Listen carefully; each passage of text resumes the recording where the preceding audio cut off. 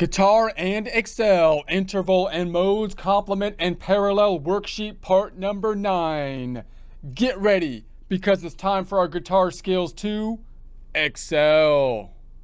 Here we are in Excel. If you don't have access to this workbook, that's okay, because we basically built this from a blank worksheet but started in prior presentations. So if you want to build this from a blank worksheet, you could begin back there. However, if you do have access to this workbook, there's a bunch of tabs down below, including the first two representing the final work, the end product, the numbered tabs tying into the related video presentations as we work through the practice problem. The blue tab is where we're going to continue on at the point we started off in prior presentations. So we're building our worksheet here that's going to give us the major scale in a circular format, and then also give us the related modes. So we have 7 notes that we're looking at, because we're looking at a major scale and the related modes to it instead of the 12 notes. And then if we follow the green around, that will then give us the position in the scale, a 1, for example, and whether or not we're going to be creating a major or a minor chord construction, represented by the Roman numeral being capital for a major chord construction, lowercase for the minor. And it will give us the distance, both in terms of just absolute distance, meaning we're on that actual C, so it's 0 distance away, because that's the step we're in, and the P1, which is another way of basically saying that, the 1 tying into the fact that it's the 1 note in the chord that we're on. And then if I go to the second one, we're on the 2. If we built this one, it would be a D, but we're looking at it in relation to the C scale, therefore it would be the second note in the C scale. The distance would be 2 notes away.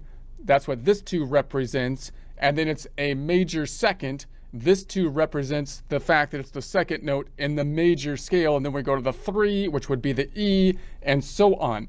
If we started on the D like we did last time, that would be the red circle. The D now would be number 1. If we constructed the chord from it, it would still be a minor chord. But if I look at the interval, now that would be 0.0, the step that we are on.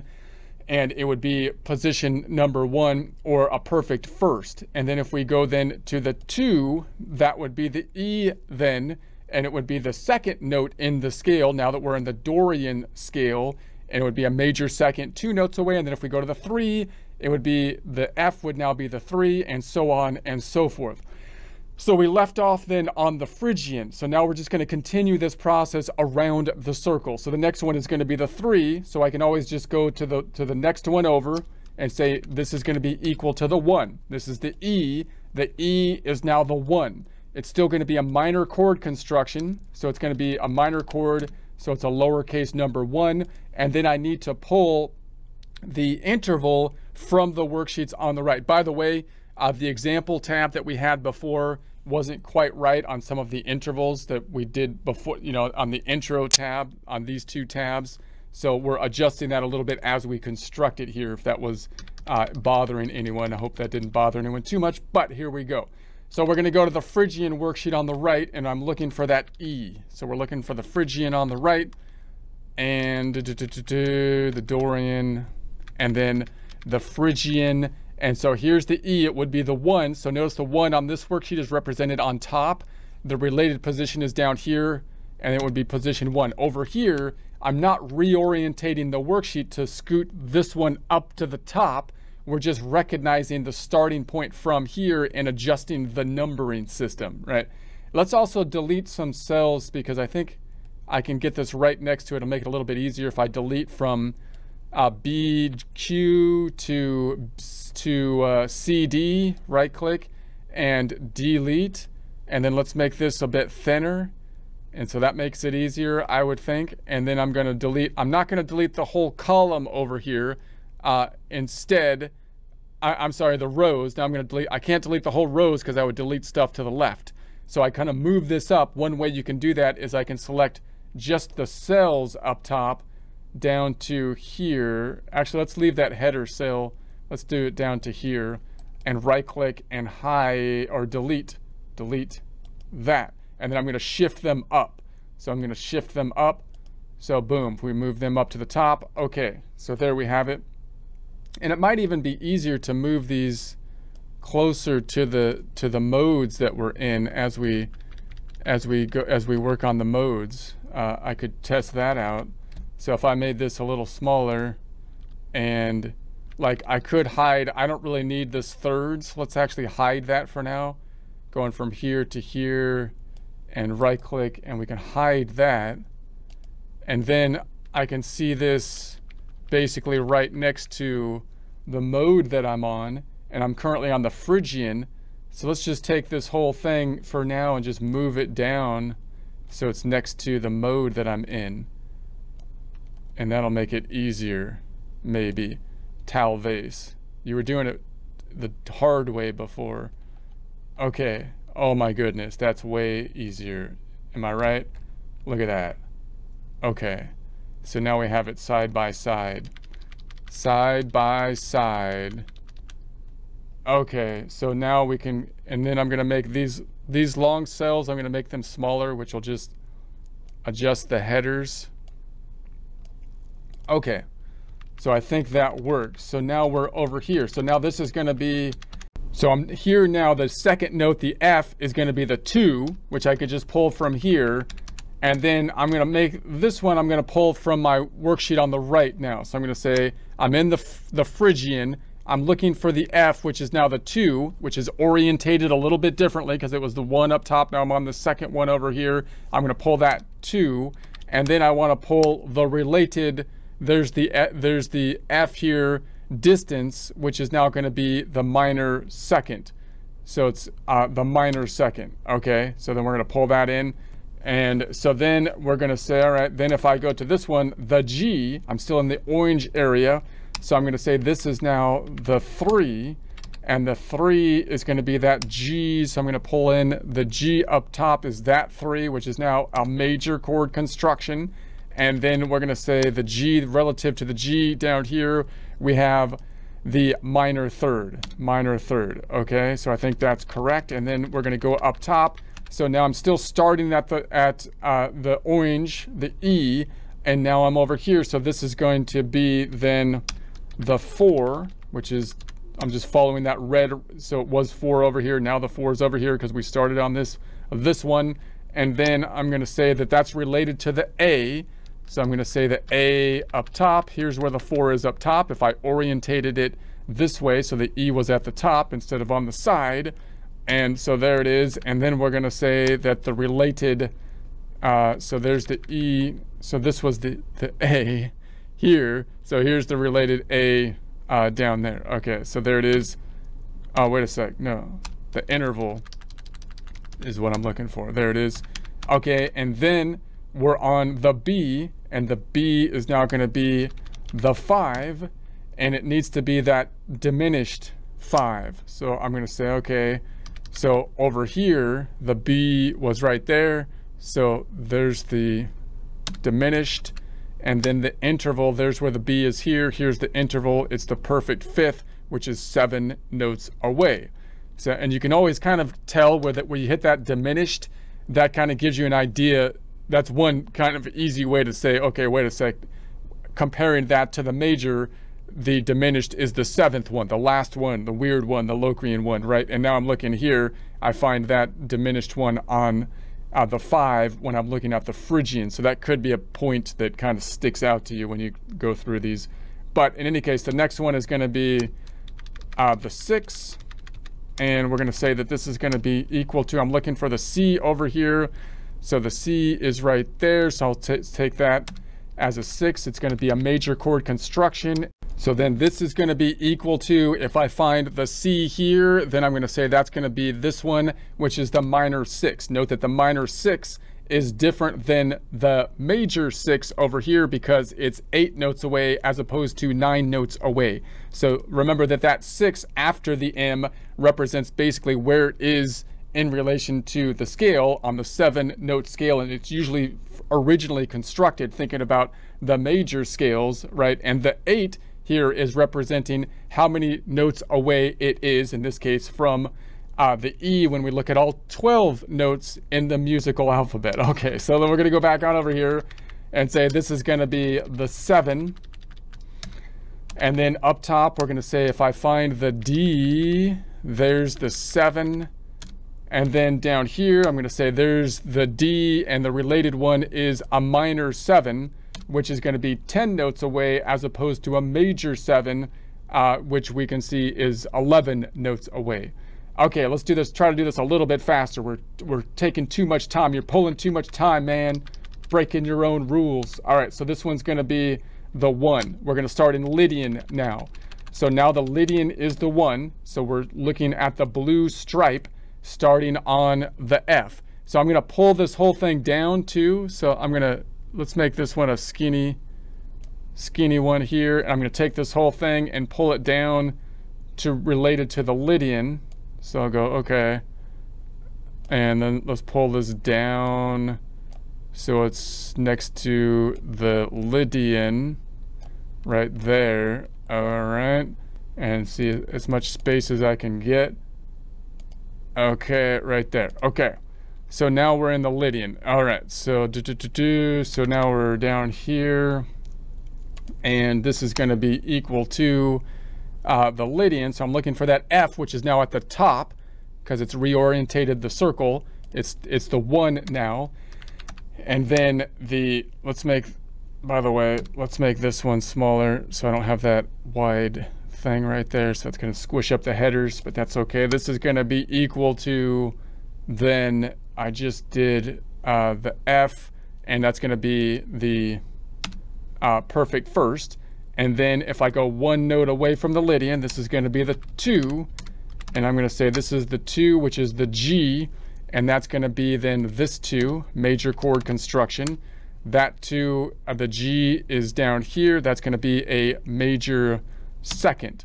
And so if I go to the 3rd, that's going to be an A. The A is going to be the 3rd. And it's going to be then the 3rd is an A. It's going to be a minor chord construction. And the related interval is a major 3rd away, which is actually 4 half steps or 4 notes away. And then we're going to go to the 4th. This is 4 from this F, which is the B. The B is going to be that's the one with the dot. So that's the diminished. So diminished 4.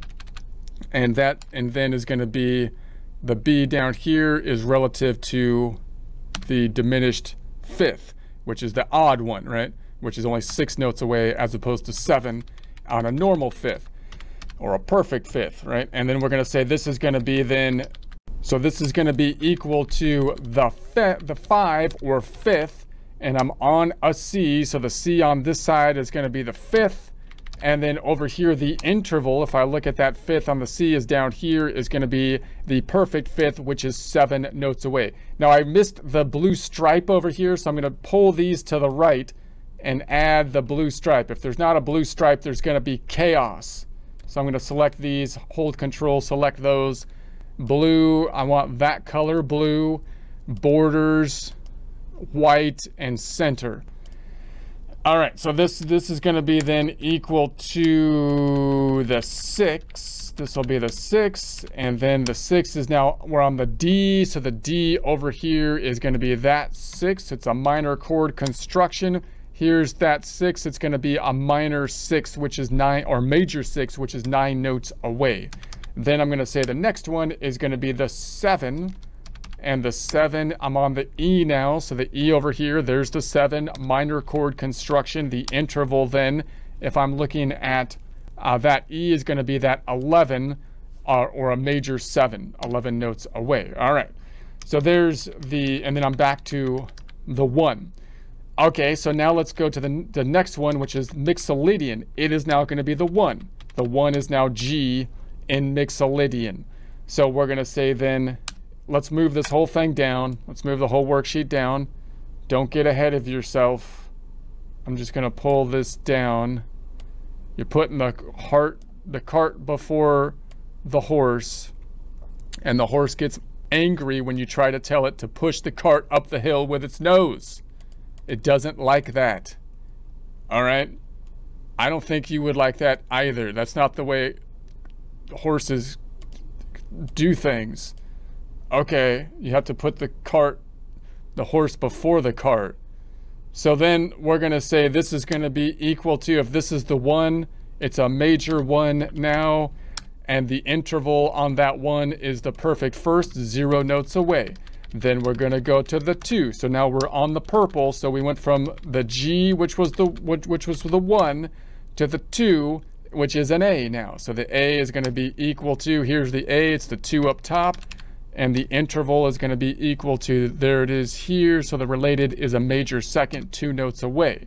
And then we're going to say the 3 notes away in the purple. It's going to be a diminished type of chord, it looks like. So it's the 3. So I'm looking at that B once again. There's the dot for the diminished. And we're going to say that here's the B there. So the interval is a major third, 4 notes away. And so then we're going to go and say, all right, so the next one is going to be the 4th. And the 4th is going to be a major chord construction. I'm looking at a C now. So that's going to be the 4, major chord construction. The interval away on that 4 is a perfect 4th, which is 5 notes away. And then we're going to go, okay, the 5 then. The 5 is going to be a minor chord construction. We're on the D. So there's the D, there's the 5. If I look at that D down here, it's a perfect 5th or 7 notes away. And then we're on the 6, and the 6, I'm looking at the E. So the E over here is the 6. It's a minor chord construction. And that E then, if I look at the relative down here, is a major 6, 9 notes away. And then here we have the 7. The 7, and that's going to be equal to, this is the F, which is the 7. So over here we have the F, which is a major chord construction. And there's the F. The relation to the F is here. It's a major or a minor 7 or 10 notes away. That brings us back to the 1. Now we'll do the minor mode, otherwise known as Aeolian. If you want to sound fancy, if you have fanciness happening, and then we're going to say here's the A, it's going to be the 2, minor chord construction. And well, hold on a second, we're doing it from the wrong spot. Let's pull this down. The cart is before the horse again. You once again are forcing the horse to push the apple cart up the hill with its nose. Stop doing that. Stop doing that. That's not how horses or carts work. Put the cart before the horse. Put the cart before the horse, for crying out loud. How many times? Okay. The cart has now been securely placed before the horse, and the horse will now pull the cart. So we're going to say this is going to be the 1st, and then this is going to be the 2. So here's the 2, and the 2 is the B. So we'll say there's the 2, the related interval. I'm trying to do this a little faster here. We're running long on time. Major second, 2 notes away. We're going to say the 3. The 3 is going to be here. And we're going to say this is a major chord construction. We're on the C for the 3. So that's going to be that 3 right there. And the interval is going to be the C is the minor third, 3 notes away. And then we are on the 4. The 4. And the 4 is going to be equal to, we're on the D now, so the 4 is right there. There's a minor chord construction on the 4. There's the D. It's going to be a perfect 4th, 5 notes away. Now we're on the 5. The 5 is going to be the E, so it's a minor chord construction. And the E over here is right there, so there's the 5.